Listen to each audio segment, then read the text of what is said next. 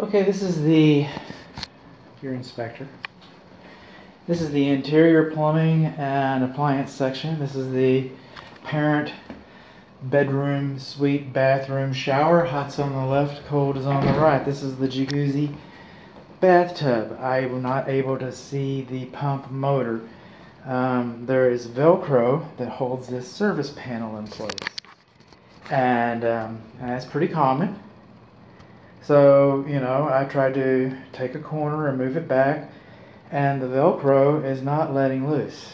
And the wooden block that's glued to this panel, the glue holding the block in place, gave up. That's failed under testing. I continued on, one failure. I got to the second one here, and I could tell that the same failure was about to happen again. Okay, that's a pattern that's developed. So this access panel needs to be made so that it can be inspected. Otherwise, it's do no harm. I'm not here to cause any more peril to it than I did. But this is the jacuzzi bathtub, as we got jets. So what that tells me is I don't know if this is GFCI protected. I don't know if the electrical is installed properly, or the pump motor is bonded, or even if the bathtub is supported properly. I don't know anything that goes on underneath there. And several things do go on under there. This is the button for the jet tub, and we're getting bubbles from all four.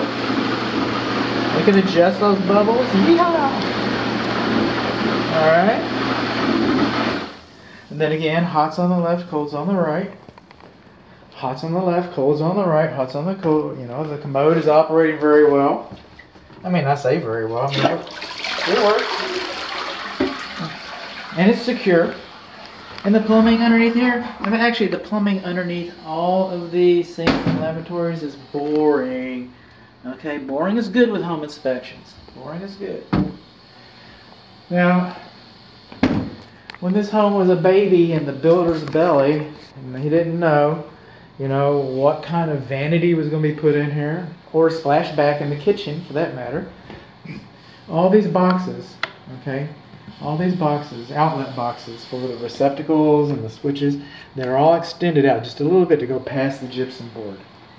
Okay, that's the gypsum board. So all these things fit nice and flush. That's real nice and real attractive.